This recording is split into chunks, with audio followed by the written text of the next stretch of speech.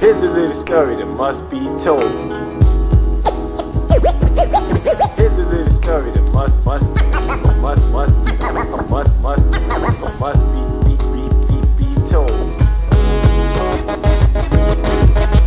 This one particular day when I came home from school, I usually go home and practice, and I was playing music a little bit too loud, and my moms came and banged on the door, boom, boom, boom, boom, boom. If you don't cut that music down, you're gonna have to cut it off. So while she was in the doorway, screaming at me, I was still holding the record and rubbing the record back and forth. When she left, I was like, that's a pretty good idea. So when she left, I experimented with it, a couple of months, a couple of weeks, different records. And then when I was ready, we gave a party, and that's when I first introduced the scratch.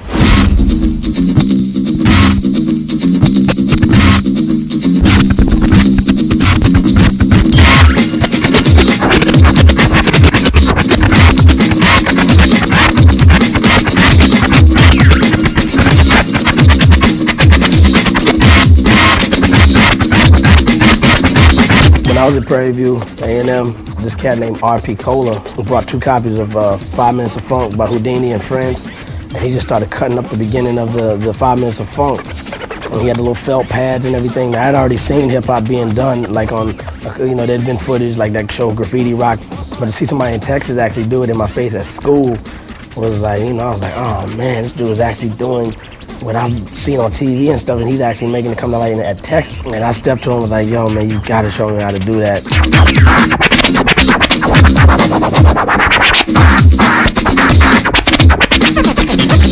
The scratching thing, that's always the first thing that usually grabs somebody. How the hell are they doing that, So it's like, that was me. How are they doing that? So I grabbed my mom's, whatever, record, Joan Baez record, and I'm scratching it on the turntable, tearing the shit up out of it, and she's not home, so thank God, but she comes home and there's grooves all beat to shit and the record's all busted.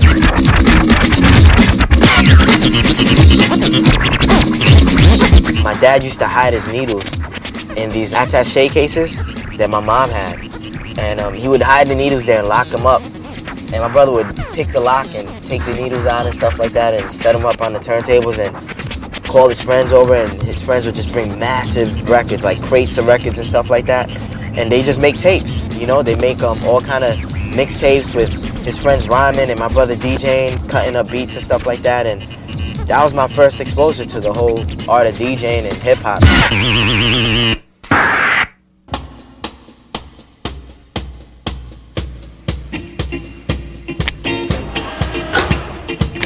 A lot of people get rap and hip hop mixed up. It's 2 totally different things. When you say rap, you say an MC and a DJ. When you say hip hop, you say graffiti, you say breakdancing, you say DJs, you say MCs, the way you dress, the way you talk, all the elements into one. That's hip hop.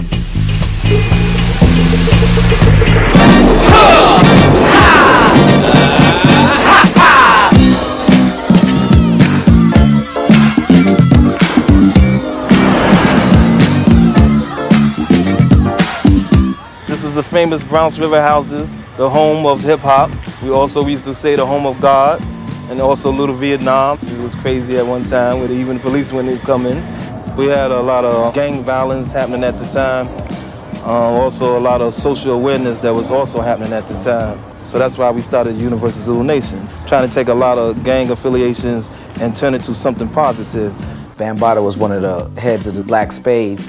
He was the division leader. And it was taken from a concept of Bambaataa went to Africa when he was leaving the Spades, and he seen how the black people were living over there, and he adapted this culture. He said, when I go back, I'm gonna start the Zulu Nation. We started organizing a lot of the different people in the street, who had different dance groups, B-boys, B-girls, as well as rappers and graffiti artists all together to make the whole culture. It evolved from us beating each other up to like break dances. I used to break dance myself back before Crazy Legs, before all them cats. Y'all got the moves from me, you know it. Let's dance. Let's dance to the drummer's beat. Let's dance. Let's dance to the drummer's beat. I guess it was 73, and a lot of these DJs, they were basically playing, kind of like a disco club type of thing, A lot of stuff that was being played on the radio, a lot of popular stuff. And out of all of that came this rebel, Kool Herc. He wouldn't play that main album cut. He would play a break from a song inside the album, so it was like beats and rhythms and, his style he was like God. The breakbeat is that part that you look for in a record that let your God self just get wow. And then as soon as that breakbeat leaves, you say like, it's only a minute, it's only 30 seconds, you want to hear some more. So that's where the hip hop DJs came in and started making that beat, that breakbeat, that stripped down funk that span longer and longer for you could just get crazier and crazier and crazier on the dance floor. So that inspired me right there. I was like, okay, I got this 15-piece drum set upstairs that I took since I was 8 years old, building up, Now I gotta make room for some turntables. One day I'm upstairs, Bam's turntables dropped, broke. So Aziz, who was one of the original members of the Zulu Nation, he's like, yo man, Bam needs your turntables. Before he can get the words out of his mouth, I ran in the room, packed the turntables up, and I was at the door like this.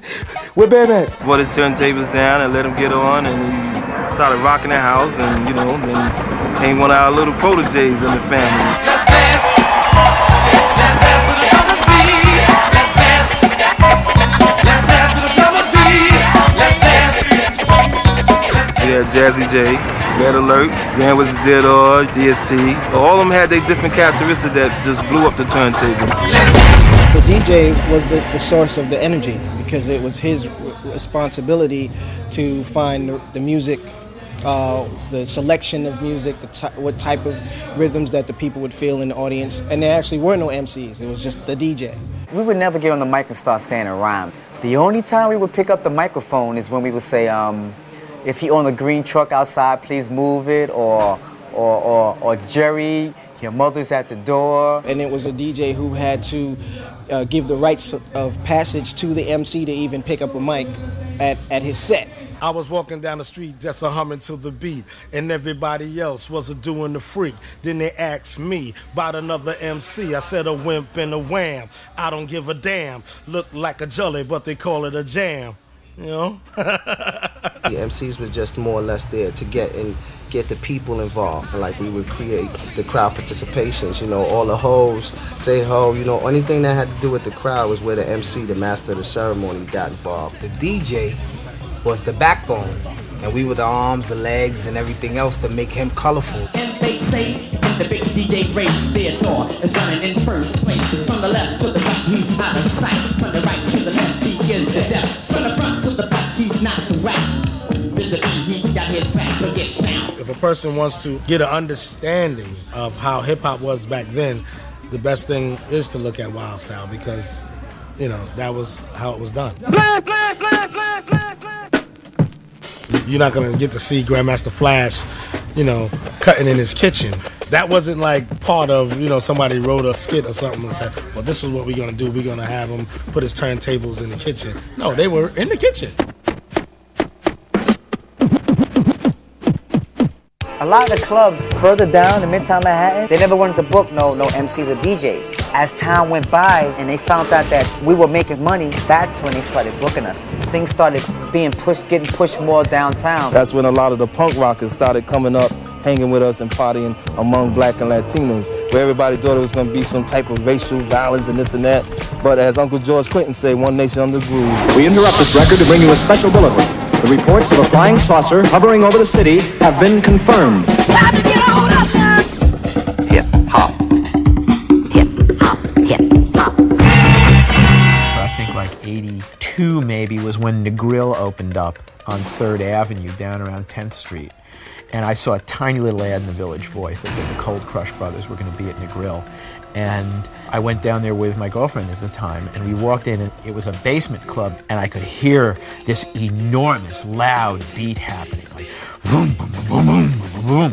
And I was like, yeah. So I gave him the money, and I went down the stairs so fast, I think she was flying behind me like a flag in a cartoon. You're like, woo! And And I said, oh, yeah, man. I was, standing there at the edge of the dance floor, and there were like a couple of Japanese business guys who seemed to be everywhere in hip-hop at the beginning. They're standing around there. They, like, always know where it's at, And me and my girlfriend. And I said, this is great, huh? She said, well, I think I'm going to have, like, a drink. And I went over and bought 2 of them. I said, here you go. Just have them both. And because I was like, I didn't need the drink or anything, man. I was just like, let's go. Because there's nothing in this music that I don't want to hear. There's words that are kind of syncopated and rhythmic, and there's this hot drum track. It's great. This is music I've been waiting all my life to hear, and I didn't know it. We felt so attached to this because this wasn't just something that we did for the money. I mean, we believed in this. I mean, when I left, I could play for 6-7 hours outside. Then when I came home, I set my turntables up and I played for another 6-7 hours. You know what I'm saying? It was something I had to do. It's history, and a lot of people don't really understand what actually happened then, because there's the pre-rap record hip-hop, before people were rhyming on records. When Rappers Delight came out, it got into the era where the rappers didn't need a DJ. As long as they have a drum machine on the side, you didn't need a DJ. And a lot of record companies wanted to just pay the rappers and not pay the DJs, because the rapper's voice is on the record. So what do you need a DJ for? DJs are the ones that put the MCs out there, but then the MCs became the power. A lot of MCs got away from the cultural part and got into all about the Benjamins, and they left the DJ behind. It took a lot out of hip-hop in my heart, because I was one of the rappers who liked to rap to my DJ's feeling. If he felt good, I felt good, and my music was sounding good because he was sounding good, and vice versa. But then when it was that, it's like you're rhyming on a flat line, not a heartbeat. We're just 3 MCs and 1 DJ, and we can get down with no delay to mix master Mike and what you got to say.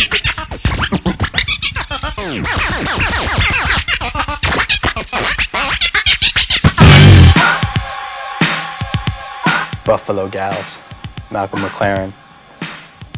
All this scratching's making me itch. Zigga, zigga, zigga. Where's that sound coming from? The zigga, zigga. What is that sound? So one day I turned on the TV. I seen Grand Mixer's DST live in concert with Herbie Hancock. Oh, that's where that zigga, zigga sound comes from. Is that turntable moving back and forth. And then I knew that's what I'm going to be one day.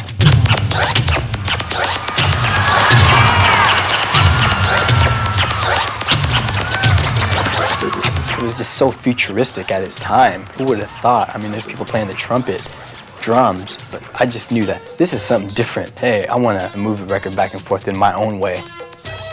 Actually, I couldn't afford turntables at the time, so I bought 2 tape decks. I used to record Halloween spooky sounds or space sounds from 1999, and I would mix off 2 tape decks. And that's where I got my name, Mixmaster Mike. Mike really communicates with the soul of the solar system. And he really, he and a few other, not just know about the aliens, they have the knowledge of having been there. In other words, he knows about Earth because he's here and he's moving around in those stratas, just trying to show the Earth people what's going on. But that he's truly a Zectarian.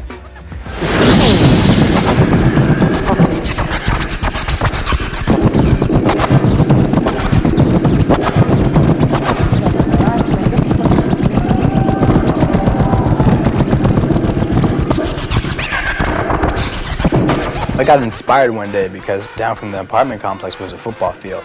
And I seen these 3 lights that landed on the field out of my window. I kid you not. And that's where I got inspiration to maybe it was my scratching that caused these light beams to come and land. And maybe they're visiting, and maybe I am actually communicating to intergalactic beings.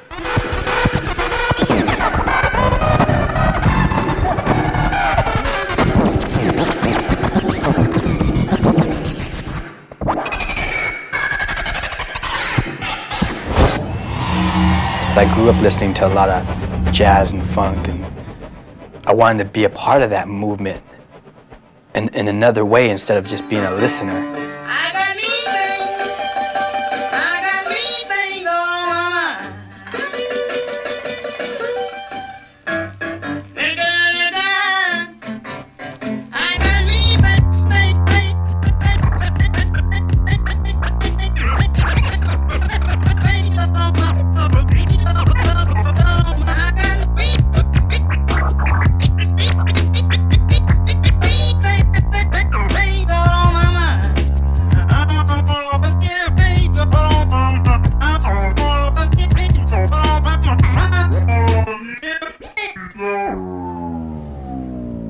That's Robert Johnson, the Delta Blues. What do I got here? This is life-size Qbert. As you can tell, my super physique outmatches this man right here.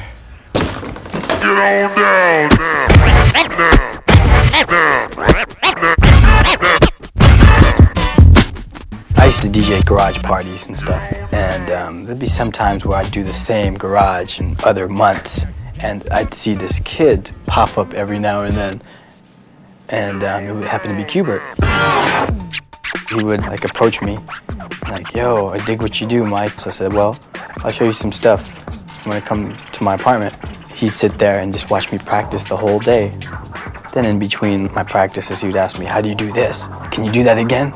My advice, do not show this guy your scratch that you found and developed, because he will take that and understand it so much more than you have. You know, he's like the Louis Armstrong of scratching. You know, even everyone tries to dress like him, except me though. I look a lot better. One day everyone's gonna try to look like Yoga Frog.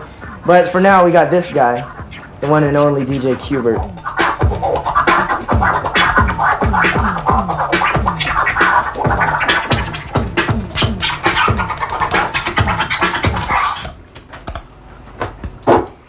This is a fader, so you can just, what it is just on and off. You know, that's all it is. It's kind of like talking, you know, you just speak what you're saying, you know. The more techniques you know, the more, it's like each technique is a word. And so the larger your vocabulary, the more articulate you can speak. Farts, burps.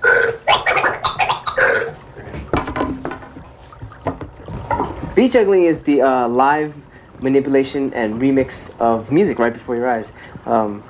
Usually what you do is you kind of use the same two records.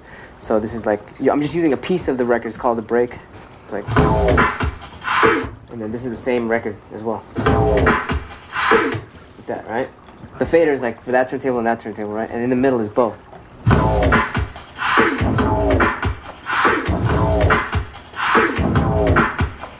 So if you mess with both of those beats, you can go.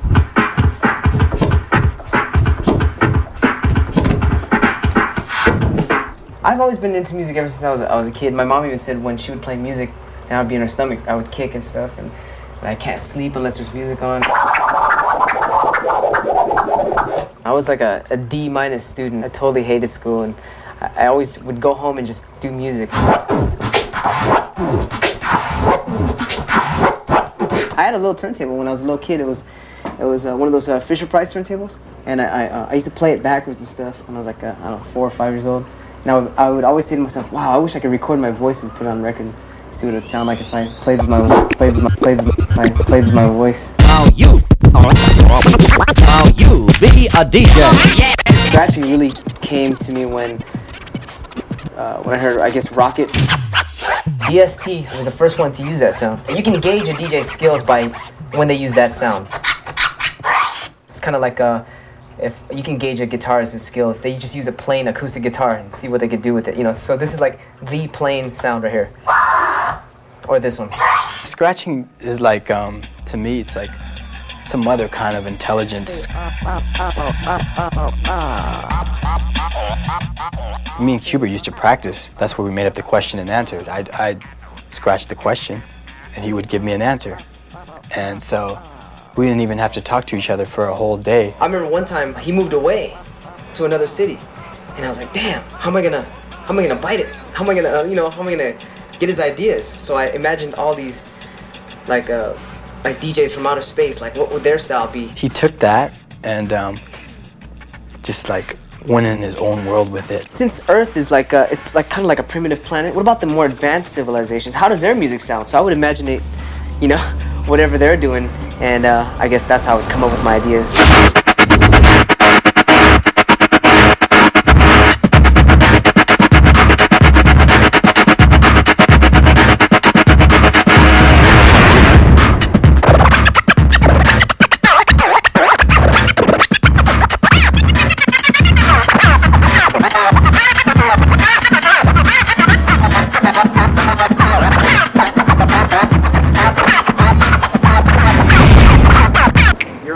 What's up? We are the Bulletproof Scratch Hamsters. Changed our name to the Space Travelers. And, Why is that? We changed our name because of DJ Mars. And we don't give a fuck, actually.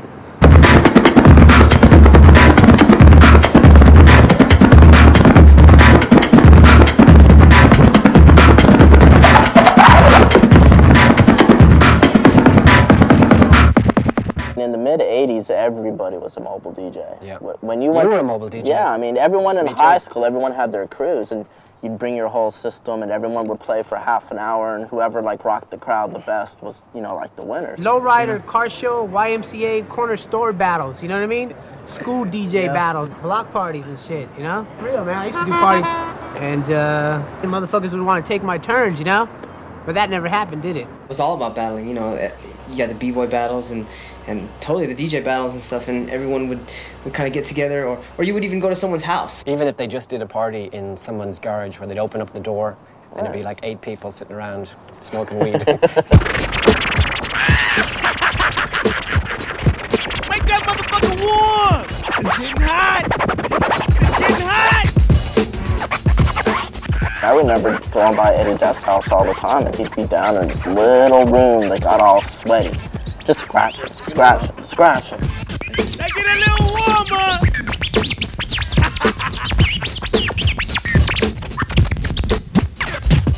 If you're doing something and no one even gives a fuck about what you're doing, and you're just doing it in your bedroom for yourself, like how you really feel, it's like a painter just going crazy. That's what happened, and that's why they would come up, like, say, the Tones, go, this really is cool, you know, and it wasn't like thinking, well, will this work at the club on Saturday night? It was just, let's just do it. It sounds good to me and to these 2 other people in the room with me.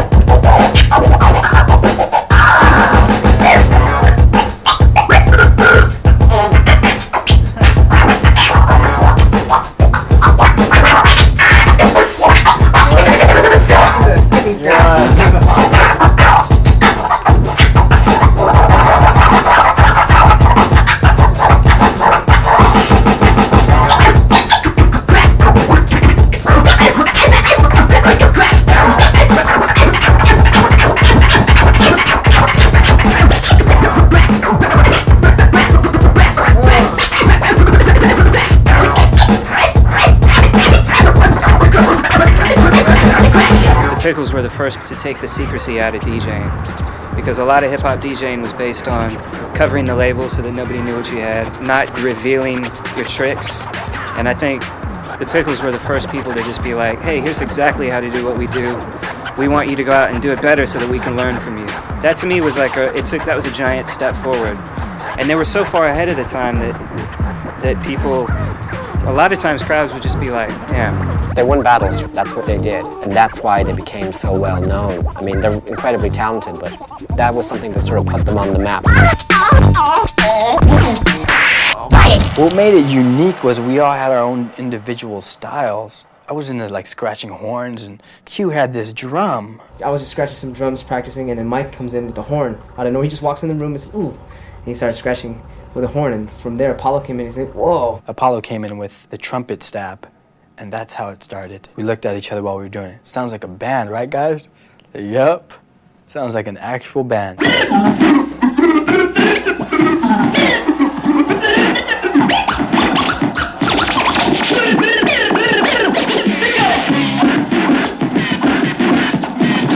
Oh, we felt totally like this is it right here. We're doing something different than everyone else. Yeah, we were totally like on another branch of hip hop. We're gonna wreck this motherfucker like read the hard way, so take that! I guess in the early 90s, there really weren't DJ songs on albums anymore. And actually a lot of rap groups didn't really even have DJs anymore. That's the scene that we were like totally not into. We were totally just all DJ kind of band and stuff, you know. I mean, we love the rap and stuff. It's just that what they were doing with the DJs in the background and they were just filling stuff. I was like, yo, this is not. We just totally blocked it out, and it was just, we were in our own world. We were like on Jupiter or something. But when David Paul came, he was like, yo, let's make an album, just a DJ album. No MCs, just y'all shining. They were like, all scratch an album. What are you doing? The return of the DJ. Oh man, it definitely opened some doors, and it opened our minds. Up until the return of the DJ album, my goal was to DJ for a popular rap group and be on stage with someone and be in videos and stuff like that. I never thought that I'd end up having my own album and that I'd be able to exist as a musician without the presence of an MC. And Return of the DJ was like the start of that. Start up the phonograph. People's in a place to be. This is dope on plastic. This is Rob Swift. You're in Jackson Heights, Queens right now, and that's basically where I was born and raised.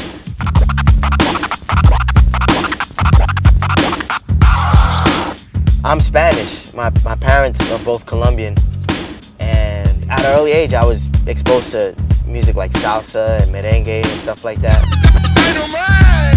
During the early 90s, you had club DJs, house DJs, radio DJs, mixtape DJs who did mixtapes and stuff like that. We were like, yo, we want to have a concrete, specific identity, which I think Babu was like the first person to actually even use the word turntables. I told him that and he goes, you know what, man, I'm not even gonna call myself DJ Babu anymore. I'm just gonna be called, like J. Rue calls himself the Damager, I'm gonna be called Babu the Turntablist. And that's what it was. It was something I'd write on my mixtapes. It was something I named myself. So and then all of a sudden it just went, just scattered, you know. He dropped it a few places here and there. Yeah, we're turntablists. To me, the original turntablist is Grand Mixer DST. Not only was he an integral part of the song and the band, he was like the highlight.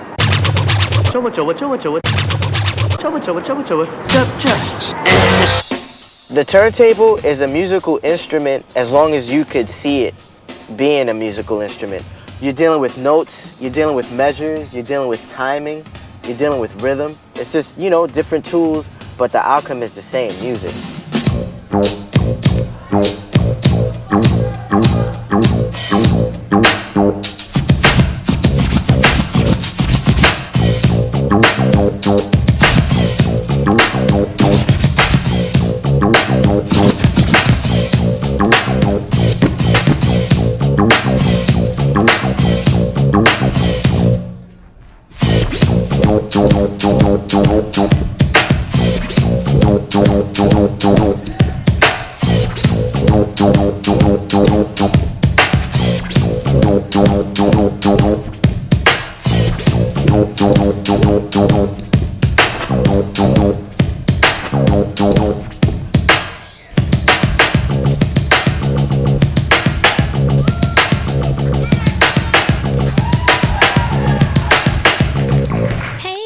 Just play that song, keep on scratching all night. Hey DJ, just play that song, you have me itching all night.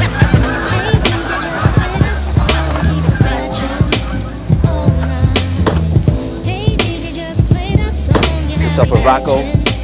all night. Hey DJ, just play that song, keep on scratching all night. Mr. Sinister representing the executionists from Queens, New York. Word. Representing Brooklyn Total Eclipse. Rob Swift. Rob Swift. Rock Raider from Manhattan, representing the X.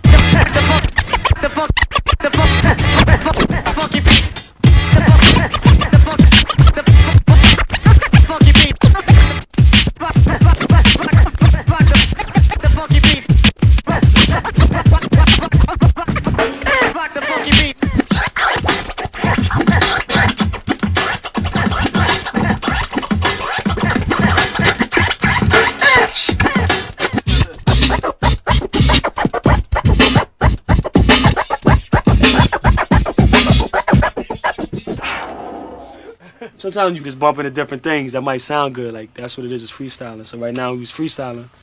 We was doing one thing that sounded really good. So we figured we could probably incorporate it into something else that we're doing. Right. You know? All good ideas happen by accident, man. Ready? Yeah.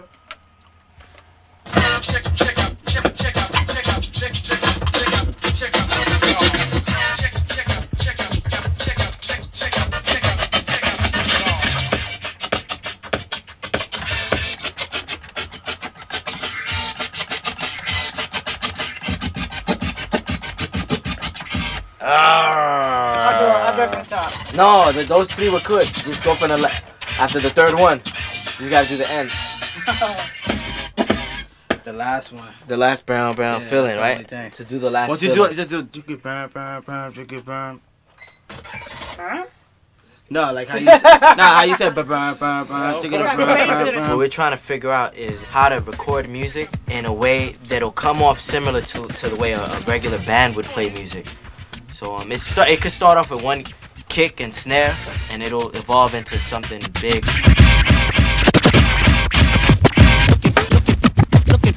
Looking for a style like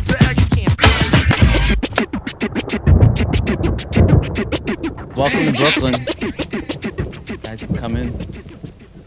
This is basically a rub, so it'd be fresh. It's a tool.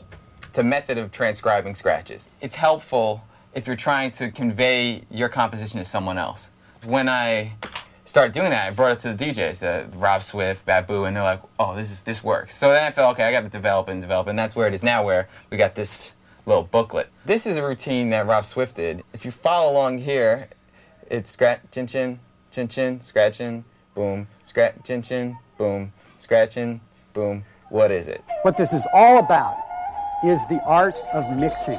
It's analog. It's right in front of you. They don't need a delay line. They're creating delays with beat juggling or with moving the fader in certain ways to stagger things and to stutter things and to manipulate time with your hands.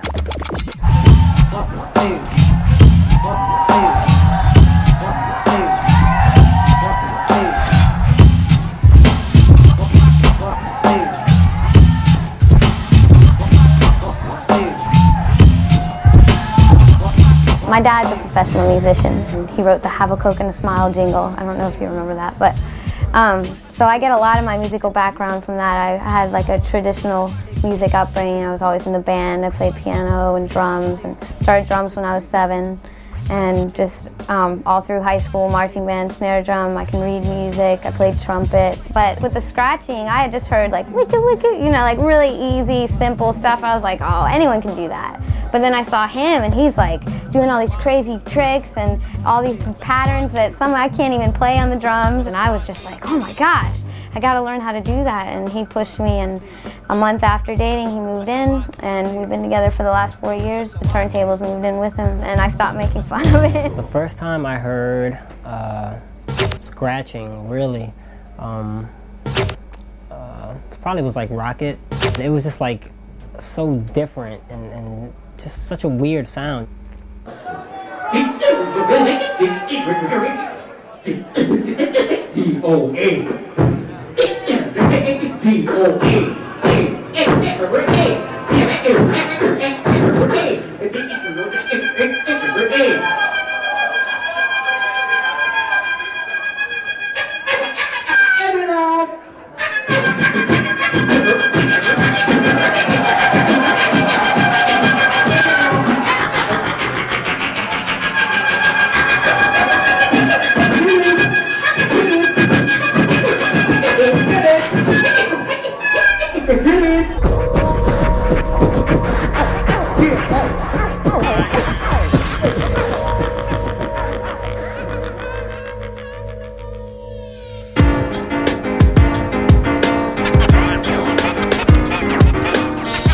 Yes, there was hip hop, and it started like, you know, when it started.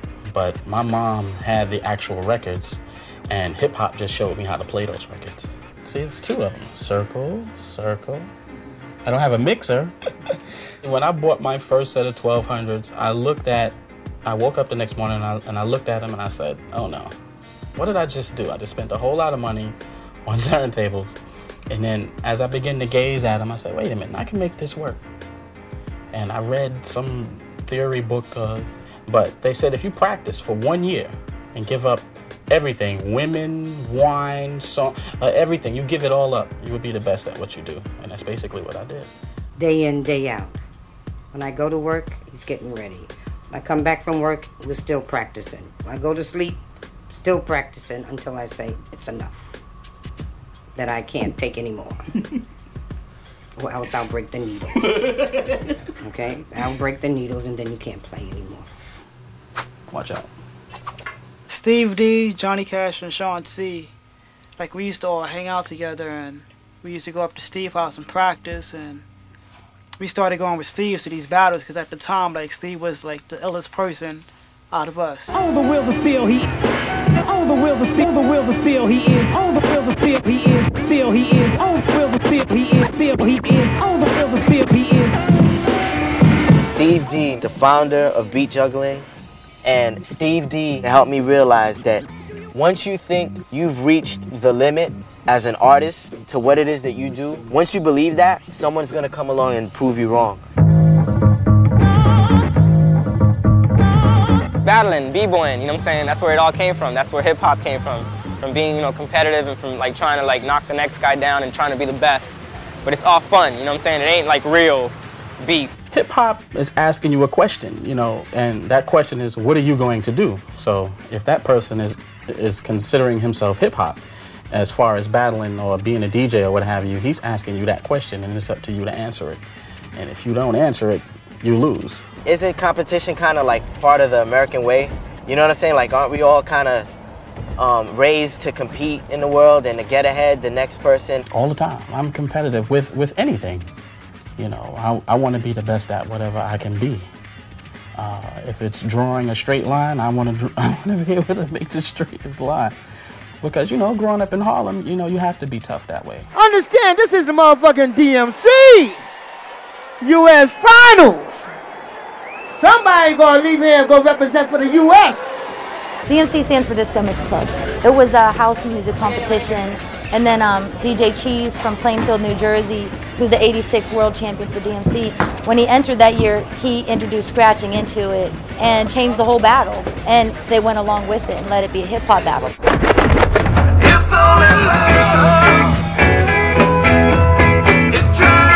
DMC is like you do a 6-minute routine and you try to make that 6-minute routine the best overall. You know what I'm saying? You're not really going up against one guy.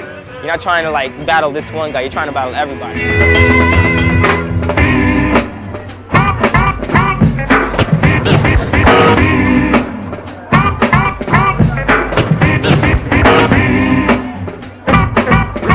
We did 12 heats this year, and they all, you know, managed to win in their own cities or other people's cities, and came out to battle. So everybody was almost a first timer. So funky, yeah. It's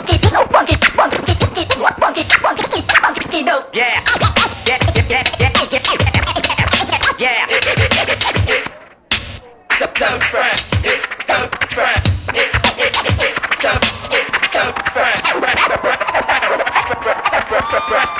Back in the day, DJ, it was mostly like, you know, you'd mix. You know, if you could mix 2 records, you know, just blend records, you were cool, you know, and you might have like a little, you know, double beat here and there, and then scratching came along, and that was the big thing, you know, scratch, oh, if you could scratch, wow, you could scratch and mix, wow, that's pretty good. Transform. Yeah, if you could transform now, wow, that's another plus, but then it just went bananas when people started beat juggling and then flaring and, you know, just crap. Then after that, then became body tricks. When I won the DMC World Finals, Rob was like a big time help to me right at that point. Like, I used to come into his house, practice, just put my set together, like we were just putting our song together. We just were like, hey, it'll be dope if you do this at that point, and just a lot of input, a lot of help.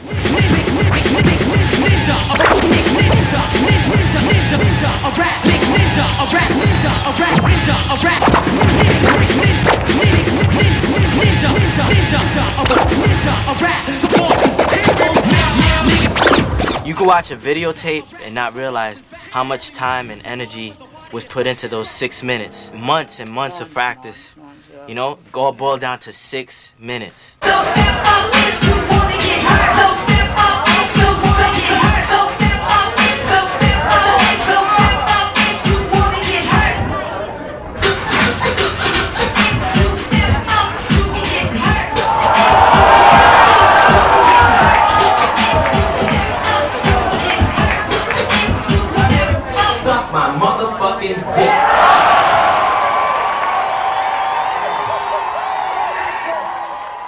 once you get in front of the set and it's like, you're going to compete against him, I'm not his friend anymore. I can care less. I want to eat his kids. You know, you gotta try to act like you're the #1, but it's all an act, you know what I'm saying? Inside, you know, I get nervous. You can do your routine 100 million times in your room.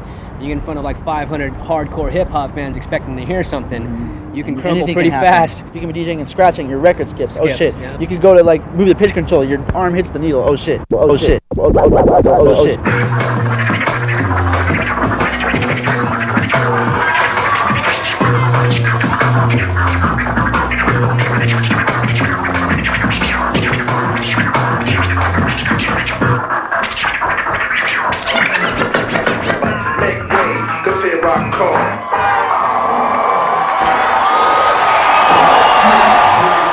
I like the interesting ones, Mysterio, Snake Eyes. You know, the ones that come out bugged out. They're not afraid to look different or do anything different.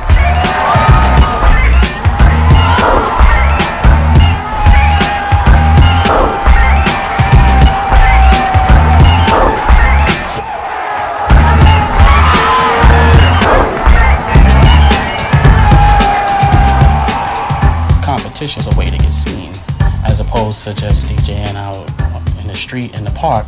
You know, you get to reach a wider audience.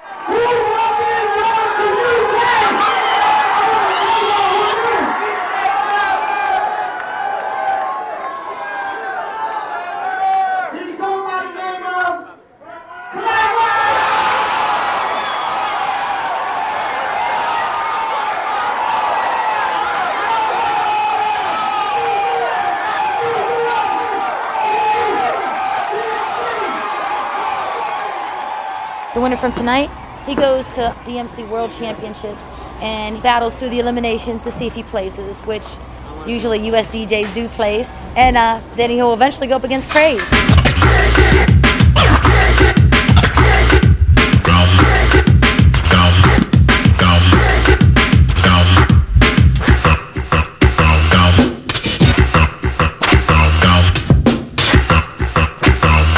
When I was competing, I would be, I want to be the best, you know. I want to learn all the tricks and put it together and put mines on top of it and flip everything, you know.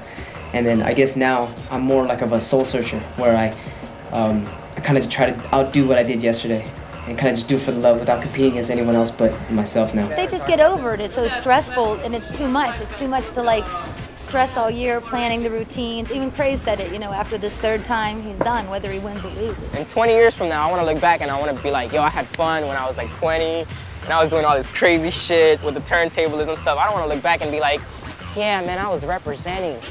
I was keeping it real. You know what I'm saying? I don't want to, you know what I'm saying? I'm having fun, and that's what it's all about. Let's see here. Who you want to pick a card? Any card? No, let me just see. Let me see. I got Rex in effect. I played with Dougie. That's my first playage. And then Toshinobu Kubota, Toshi for short. Then there's Guy, Luke Skywalker, both times with 2 Live Crew, Blackstreet. It's all fun when you DJ with a group because you get to showcase you. If you ask some of the turntablists, you know, what groups you DJ for? Huh? What group? You know what I mean? And it's like you can't tack any medals onto the trophy that they may have that's sitting there. It's like they didn't go any further, you know, and I think that they need to get, if they want to elevate the art form, it has to be on a bigger platform. You know what I mean? With whether you're performing in the studio or performing with another kind of artist, just take it there. 10, come on, 9, come on, 8, come on, 7, come on, 6, come on, 5, come on, 4, 3, 2, 1, rock! And now, without any further ado, give it up for DJ New and DJ Vengeance.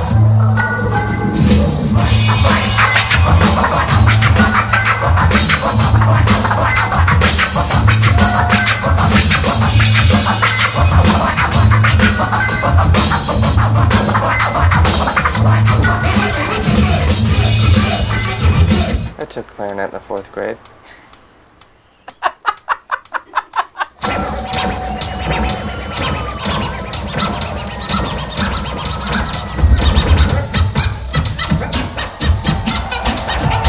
got my first drum at 5, and then I started playing on a set at 11, 12 years old, somewhere in that range. Then I got into turntables, or then I got into beat making, then I got into turntables, but I don't know how to play anything, you know, I don't know how to play the piano, anything melodic I don't know how to play.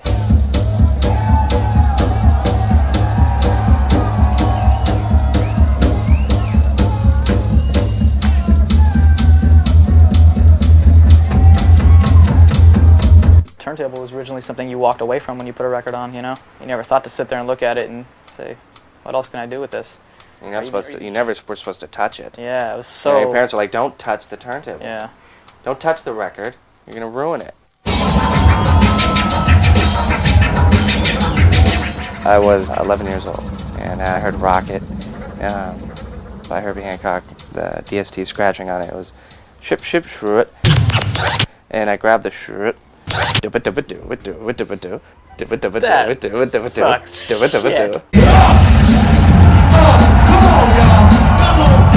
Now you know us, but it's not the cold rush. 4 MCs, so we ain't the furious. Not the force MCs or the 3 from treacherous. It's a blast from the past, from the moment we bust. From whatever we touch, we hold platinum plus. But if my shit go bust, still I got weed trust. Cause it's the second coming. Display a rhyme so stunning. And keep it running. And give a shout out to London. Keep it on. It's never born to the early morn. Sunset till dawn. I got a word abundance. Whole pins by the 100. Top speed, guaranteed we stick running. People bastard, quick my terror tactics. Why you acting plastic? Treating all your bands like fanatics. Up a bed, coming in tight, like up a web, up a there. Pressure look everywhere, look we get there. DJ is spinning the records that make up the music so people can focus whenever the mic has been passed to.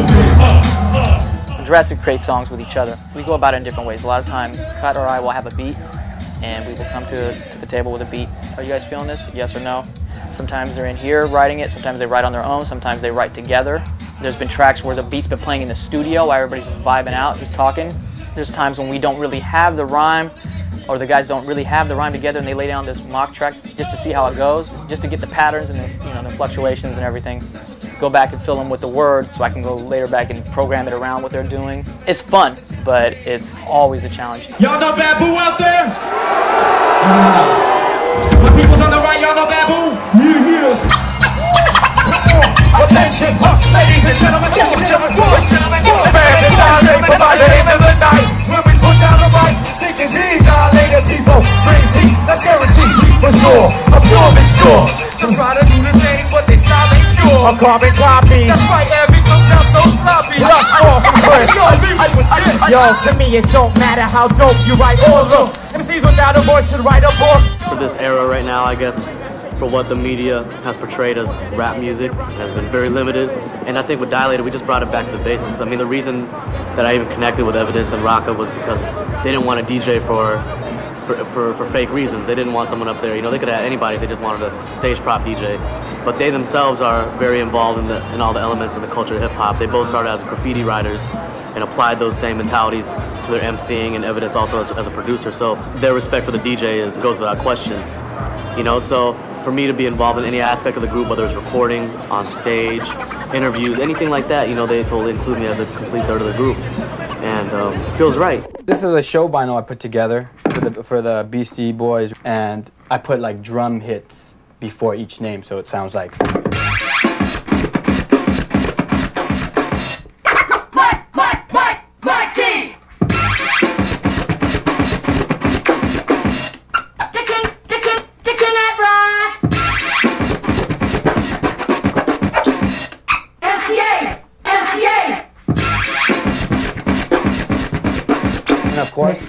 And of course, Master.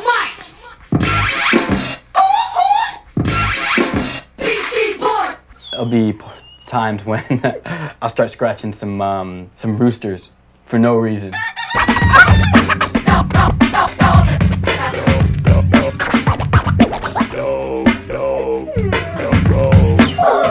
Just totally flip them out. You know, it's like I'm their maestro, and it's like whatever I throw in, they have no choice. They have to rhyme over it.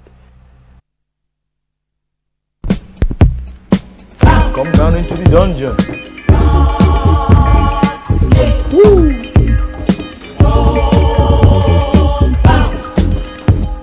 This is basically more or less the bulk of my collection. I got records dating back from the early 30s. You know what I'm saying? Got some vintage hip hop. Even got a little Chuck Berry right there. Chucky, baby. Yeah, I got 300,000 or 400,000 altogether I have in the house. Doubles of a lot of things, you know, rare cuts and some garbage. I know so many breaks, man. I mean, I'm a walking encyclopedia when it comes to breaks, you know what I'm saying? Hip-hop, in the hip-hop world, they don't get too much by me, you know, I know it all. I know it all and never sleep. Yeah, classic, Planet Rock. One particular thing that I remember was going to see Africa Bambaataa Planet Rock. And Jazzy J was so funky, it was great. Moving from one break to the next, cutting 2 records together, it was just wonderful. And Bambaataa would be, you know, looking at the crowd, you know, being the sort of inscrutable master of records. Bam would feed me the records and I'd just go off. Once I get into a zone, it's like you can't even talk to me. I start hopping back and forth. At one point, took out a 45, slips it over Jazzy J's shoulder, and you know, Jazzy J kind of looks up and takes it. Bam would point to the line, play the second cut. Play the second cut, the break is right there. Puts on the 45, and this break comes to the end, and then voop, voop, voop, boom, and he lets it go. And I was sitting there, I was like, wait a minute, what? And it was the opening break from the Shirley Ellis record, The Clapping Song, which I think the last time I heard that, I was 9. And I really liked it when I was 9. And all of a sudden, everybody's dancing to this funky break, and I thought, that's fucking amazing. Africa Bambaataa, master of records. 3, 6, 9, the goose drank wine, the monkey threw their back on the streetcar line, the line broke, the monkey got choked, and they all went to heaven in a little rowboat. Clap, clap, clap your hands and prepare to pat. Amongst all these records of shit that's probably here, you know, like your Lawrence Welk and, I don't know, Earth, Wind & Fire's not really shit, and Rolling Stones, all these records that you're gonna have here, there might be that one diamond in the rough, like, that's really a rockin' beat. When you find that one that you know you were the only one that found, you just kind of remember, okay, this is what it was all about. You could be digging for breaks or vocal samples or bass lines or weird children's records or whatever, but it's the whole art of building up an arsenal so when you do go to a party, you're different from the next guy. My friend T-Ray, he tells me these stories like, yo, Cut, he's from the South. He's from South Carolina. He's like, yo, Cut, you know, I could go into a town and just, I could just smell the records. It's like, I pull in and oh, honey, we gotta stop. There's some records in this town, you know? You're digging all day when you find that one record, you know, it's at the end of the crate, you're dusty, you stink, you know? And it's a whole culture. I mean, it's that whole, like, you got it on vinyl? You got 2 copies on vinyl? It's like that always thing you're asking. It's like your drug. You got that? And this happened to me when I went to North Carolina. Okay, just look in the yellow pages under R for records, and we'll find stores. Phone page is ripped out. Somebody got there before us looking for records. I talked to T-Ray, and he was just like, oh, yeah, man. Oh, no, you won't be able to find a phone book with records, you know, listed in there, because I tore them all out already. So I'm like, oh, man.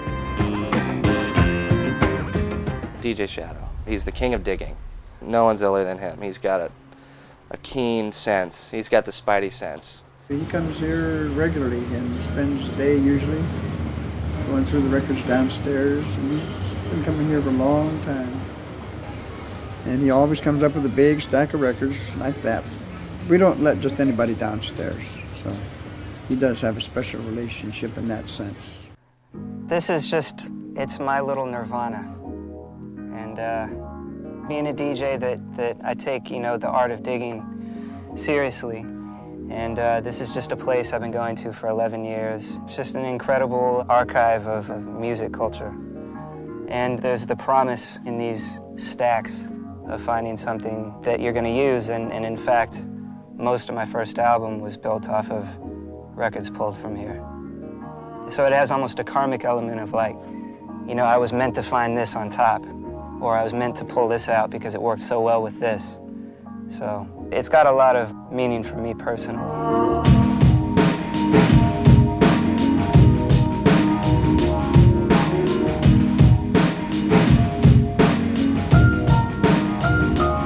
Me and my buddy Stan that I used to dig with, he was a graffiti writer. We used to come here just looking for things like, you know, Incredible Bongo Band and stuff. Every now and then we'd buy things and Ed or Mark or someone will say, oh yeah, we got a ton of these in the basement, or you know, oh, you should see the basement if you think this is something. So after like 5 years of hearing this, I just decided to can I just take a look And we came down here, and I couldn't believe that there was still something like this, a cache this large, and the fact that it's relatively untouched. Just being in here is a humbling experience to me, because you're looking through all these records and it's sort of like a big pile of broken dreams in a way. Almost none of these artists still have a career, really. So you have to kind of respect that in a way. I mean, if you're making records and if you're DJing and putting out, you know, releases, whether it's mixtapes or whatever, you're sort of adding to this pile, whether you want to admit it or not. You know what I mean? 10 years down the line, you'll be in here. So keep that in mind when you start thinking like, oh yeah, I'm invincible and I'm the world's best or whatever, because that's what all these cats thought.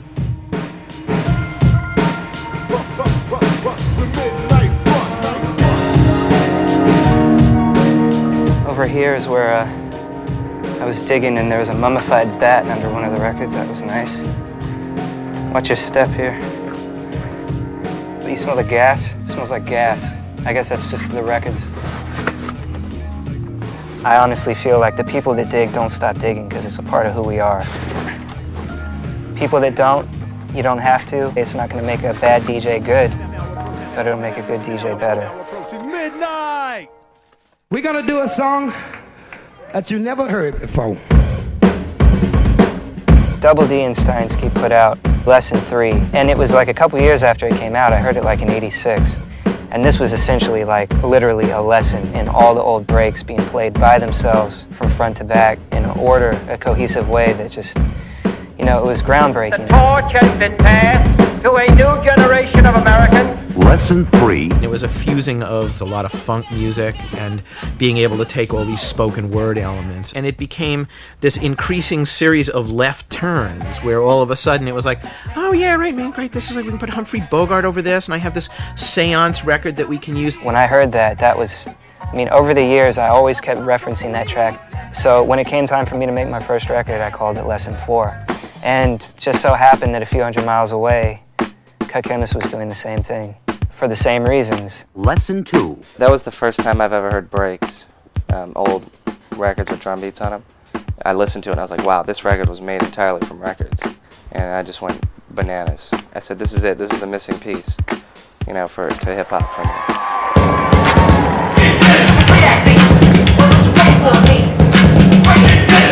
So it's sort of like a once-in-a-lifetime thrill for us, because we flew in Steinsky to join us on stage for a Lessons kind of reprise. We're trying to use all the original records. I'm like a radio DJ, you know, as the first record ends, the next record begins. And these guys, you know, they knew that these were studio creations. And they kind of looked at them as, oh yes, this should be able to happen live, which is amazing to me because we never even thought about that. And say, children, what does it all mean?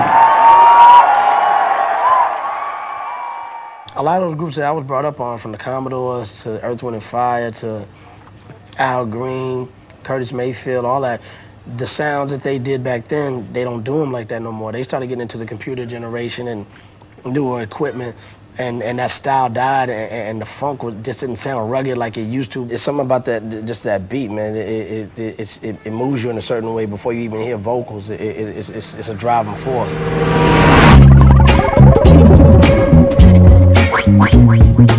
To me, Premier embodies the best possible combination of an innovator in the DJ realm and an innovator in the production realm. You could tell he was a DJ first, got good at that, and then started making his own beats and just utilized records in every possible way. And the artists I work with, I always kind of hear the song before I do it. And what it is when I start looking for samples or sounds on old records or whatever, I'm trying to find that sound that I heard in my head. And until it sounds like what I'm looking for, if I gotta search for a month until it sounds like what I'm looking for, that's how long it's gonna take. When Guru heard me do my demos and put me into Gangstar, I knew that I don't deserve 50% of the money if I just DJ. I gotta do something else. That's why I started saying, let me learn how to do beats. Then I'm putting my 50% into the group. I feel like if you're a DJ, you should know how to produce tracks because we rearrange tracks and remix tracks just from having records around. So if you can do it at a party or make mixtapes, you should be able to do, you know, hot tracks.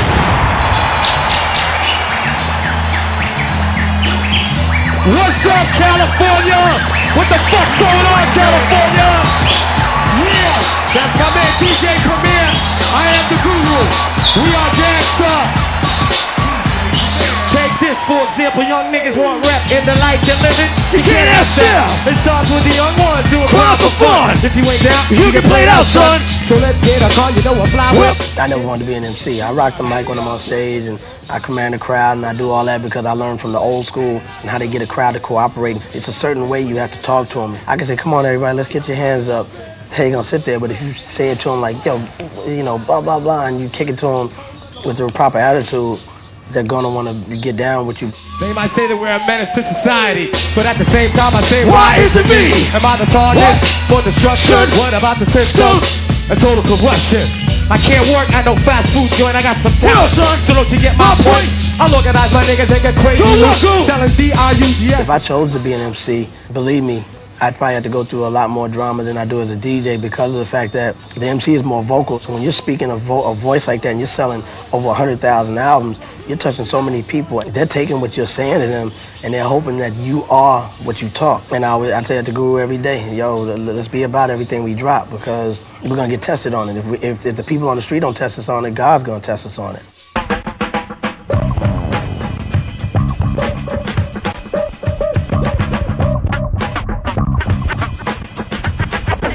Making your own vinyl is, it adds a different level from when I was just playing other people's records and can just, you know, I kind of had to go with whatever their format was. I've got this record that I put out that I made where it's nothing but guitar tones. And it's a whole octave.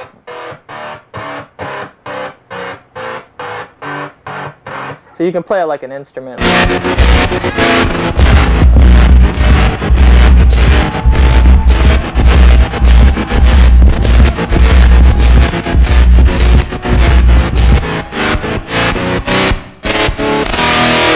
That's kind of evolved. People used to not like vinyl that was kind of set up for DJing because they thought it was cheating. But then I think music started to be made anyway, catered towards DJs. So records specifically for turntablists and battle DJs and that sort of thing started popping up. These are ultimate breaks and beats. You know, that whole digging in the crates thing. These kind of like helped a lot of guys find those breaks that are just not around. This was an opportunity for them to just like have these. There are hundreds all over the place. This record contains 7 different noises. Noise number 1 is the horn staff. And then the numbers. I'm with the 1, 2, 3, 2, 1, 2, 3, 2, 1, 2, 3, 2, 1. 1, 2, 3, and then the tweak tone. And then the crash.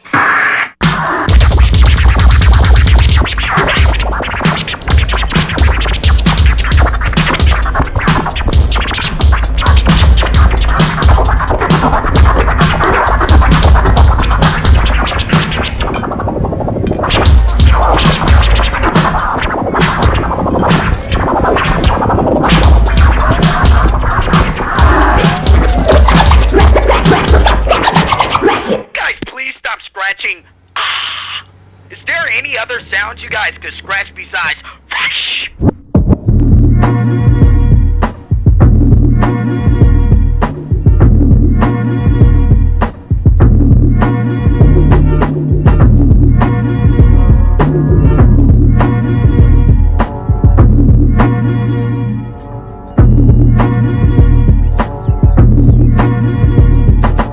Ease off the toes, my man, take it easy.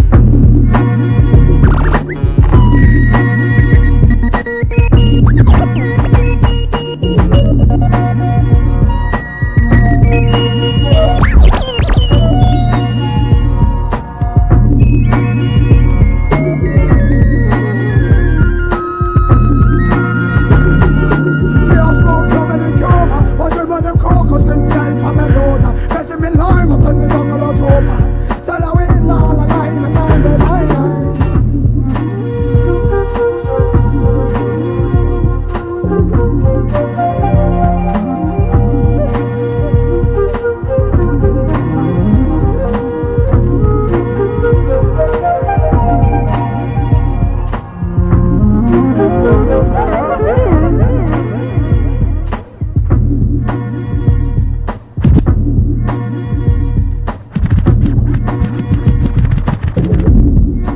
You go to Japan, you look on the billboards, someone's scratching. You look on the commercials, there's a DJ. The video games are coming out of there have DJs on it. The clubs, everything is DJ oriented. It's everywhere. Everywhere you go, people are buying turntables, people are scratching. Just in the amount of DJs, I mean, it's thousands of new ones every day. Kids want turntables and a mixer when they graduate from high school. They don't want a car. They want turntables and a mixer. I'm gonna read through the order one more time. So we're gonna start off with Will, DJ Spaz. Second, Daniel, DJ Froth. So after Daniel, we got Mike, DJ Tech, David, DJ Static. Then we're gonna do a set from the rappers. Show me what records to put on them. So anyway, I think the most important thing is that you guys enjoy yourselves when you do it.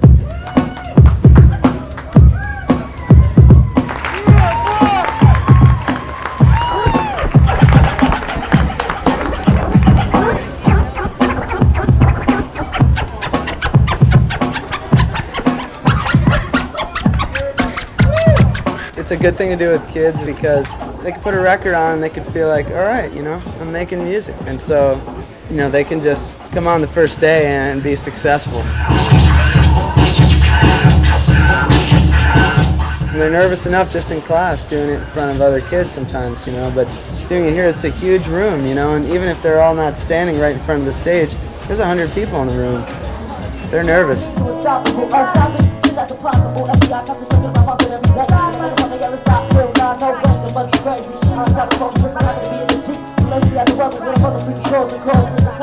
It's cool to be the one controlling the crowd, you know what I'm saying?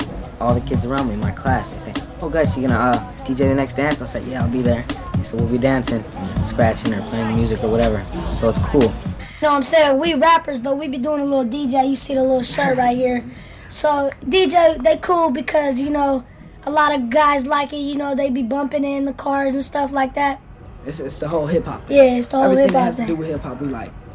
Do you like scratching? Scratching? Yeah, what is it? Scratching, scratching, scratching, scratching. Do you like scratching, scratching, scratching, scratching? I heard that in England in the last few years that turntables are outselling guitars. There's no doubt about it that the DJ industry has doubled in size in the last year alone and has captured the American youth in the same style that youth were playing guitars and drums back in the 60s. The turntablist guys have really made a big splash. There are competitions like Disco Mix Club, ITF, have really fueled innovation. You have people like Qbert and Rock Raider, Mixmaster Mike. It's definitely booming. Hip-hop has been wonderful to us as a company.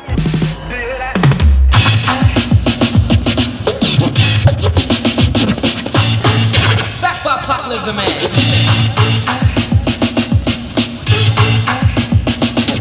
When they have a demonstration, you know, it's just the area is packed. You know, there's people standing all over the place. We've had some legendary guitar players, we get 10 or 12 people, you know. I spent all this time woodshaying to learn all these like licks and everything, you know, musical theory and everything, and these guys come along, you know, scratching up the place. I've tried out myself, but I didn't know what they're doing. They could do some really neat stuff with it. But I guess honestly, I hope it doesn't become another instrument out there. I don't know, that'd just be a letdown. The turntable can entertain you for a while, but if you are only entertained that way, then you are eventually going to be dull. Kind of a silly way of making a noise that's not too pleasant to ears. Without musical instrumentation, what do they have to scratch? What are they going to do when electricity runs out and they're stuck with acoustic guitars? I don't know.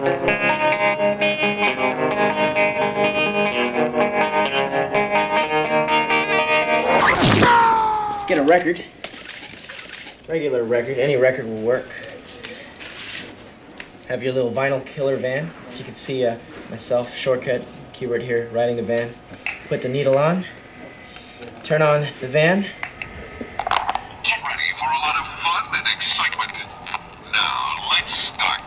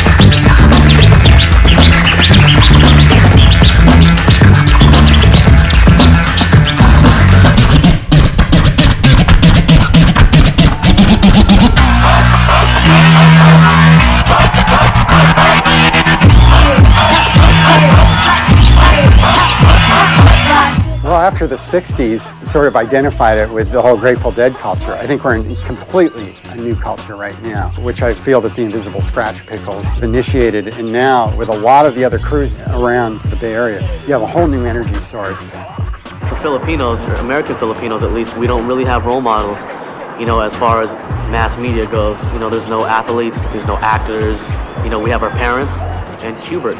And, you know, whether Cube likes or dislikes the idea, he's very much a role model. You see it, you know, even the Australian DJ champs are a couple Filipino guys, you know what I mean? It's more than a coincidence, you know, and I really attribute it to Hubert and Mike and Apollo, like, putting the DJing out there so much. Invisible Scratch Pickles' presence, you just kind of go, uh-oh. Because, you know, I mean, they're the most influential DJs that have ever lived.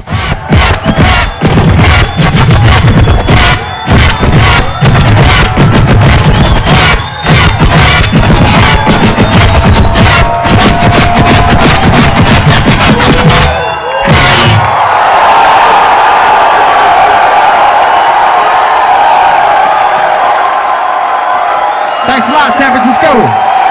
They're disbanding as the Invisible Scratch Pickles. They're not going to use that name anymore, and they're more going to sort of just do like solo things. And it's like the Sex Pistols. It was like they broke up at the peak. It was perfect. Yeah. Or Operation IV. The day their album came out, they broke up.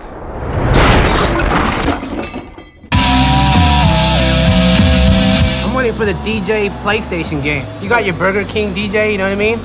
You got your fucking, you got your LA Gel commercials with some fucking DJ. What the fuck is that? What does a turntable have to do with your hair? Same shit that happened to breakdancing is gonna happen to DJing too, you know what I mean? The true motherfuckers will survive and still be doing it 20 years from now. And then there will be all those fools that jump on it for, you know, for the trend of it. That's the whole thing. We got so kind of tired of the MCs. Fuck you guys, you know, we're gonna do our own thing. But now we're kind of screwing ourselves because we're almost kind of doing what the MCs were doing. We're taking this DJ thing and no one's pushing the boundaries and everyone gets up there and they just do their little da-da-da-da and they go to the next guy and he does his little deal. No one's throwing in any originality and we're just kind of getting typecast into this, oh, that's turntablism or that's turntable music. I know the boundaries of that. I know where that's gone. You got all these new kids, they got like 10 records and they're just battle records. You know, and that's their collection forever. And they think that's, when that record wears out, they're going to buy it again. Like a lot of scratch DJs and DJs that are like battle DJs don't know the first thing about digging for records and how to rock a party, you know, how to get on the mic. It's really important to get on the mic and speak to the crowd. People should make music to make people want to party and not just like make music for people to study. You know, it should make you want to party and shake your ass and like why does that get some girls on the dance floor. You know? Why does it gotta be studied? I want it back. I want it dirty. I want it crunchy. I want it raw. I want it ghetto. To most of the world, you know, this whole culture and this thing is maybe 20 years old, you know what I mean, if that. And we're just on the brink of something new. And I just know right now, it doesn't really bother me because I just know, I look at the kids who are into it now, and they're obsessed like I am. And I see them not quitting anytime soon. And I just can't imagine what it's going to be like when they're the older ones. When they're making decisions, when they're going to say what's cool, what sells, what is fine music, what is not. Ladies and gentlemen, this is an experimental record. It's an experimental for me, and I hope it be experimental for you. There's always been a mystery about the drum. The drum, the drum, the drum, the drum, the drum, the drum, the drum, the drum, the drum, the drum, the drum, the drum, the drum,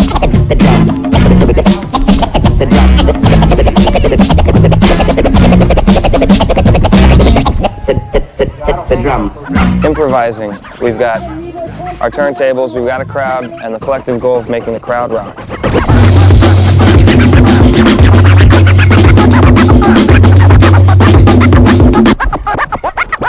There's DJs that'll rock a party, and there's DJs who can really cut well.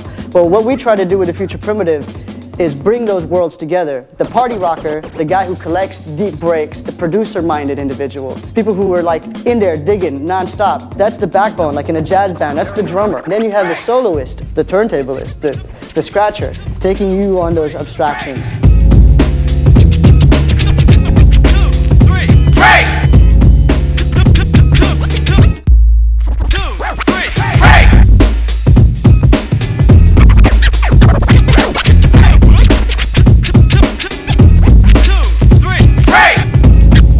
I've always thought thought that anything that flows, you can find parallels to and merge. Exciting thing about hip hop is it was already doing that originally, you know, the four elements, breakdancing, DJing, graffiti, and MCing. They're trying to marry a lot of different styles and a lot of different flows. Like with Doge, he paints behind it. That same fluidity in the way he paints and what's happening in the mix, there's definitely a parallel there.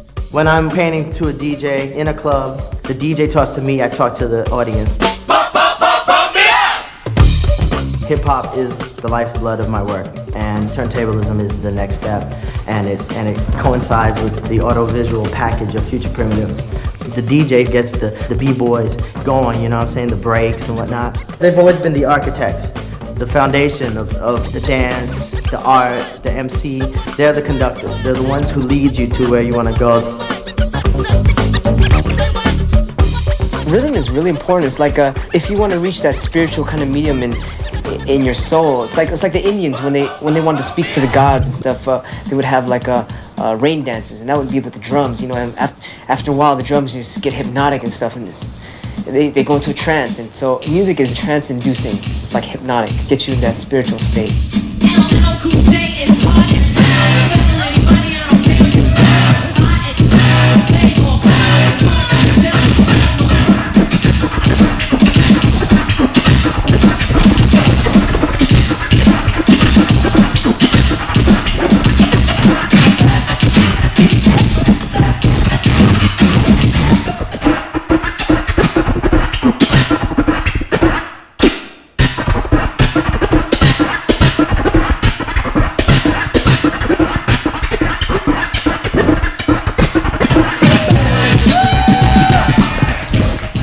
Called the zone or a nirvana. You know, you just totally you're just all into it. You know, you're just getting the whole. It's like you're not playing the instrument. It's like you're the instrument and the universe is playing you.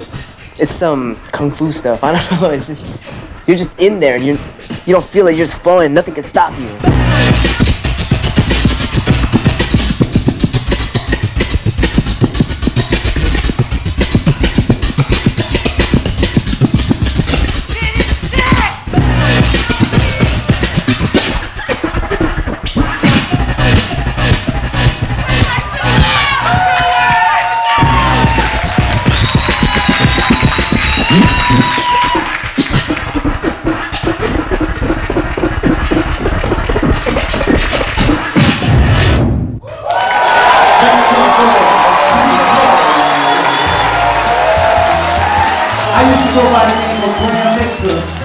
And tonight, I want to knight my brother, Hubert, with the Grand Wizard. So Hubert,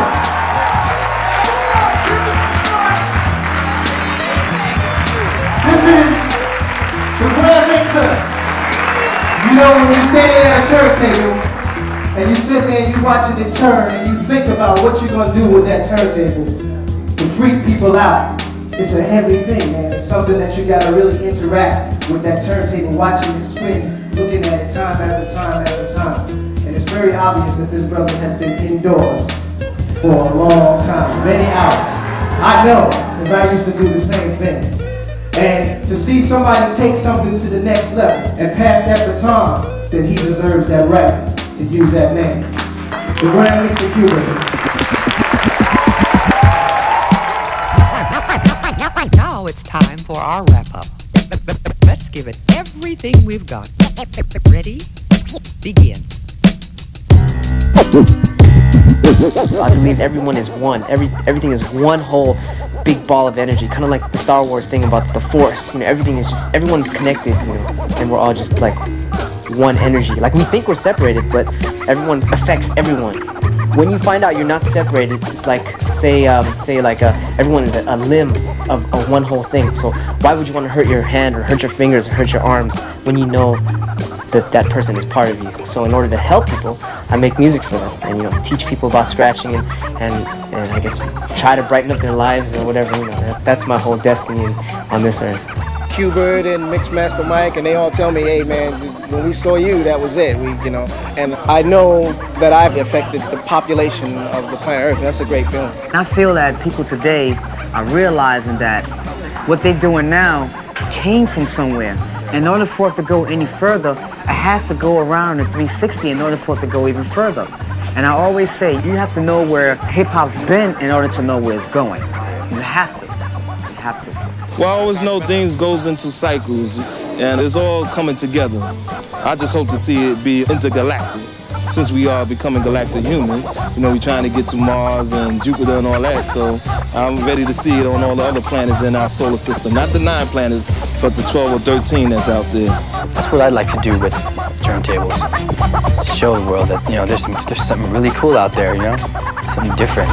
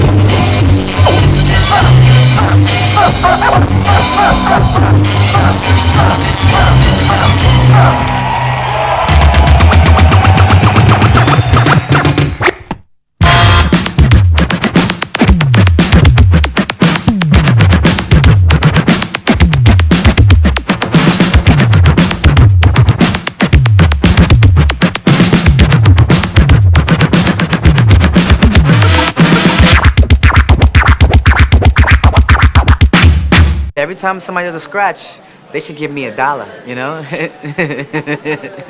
You know? I really feel that.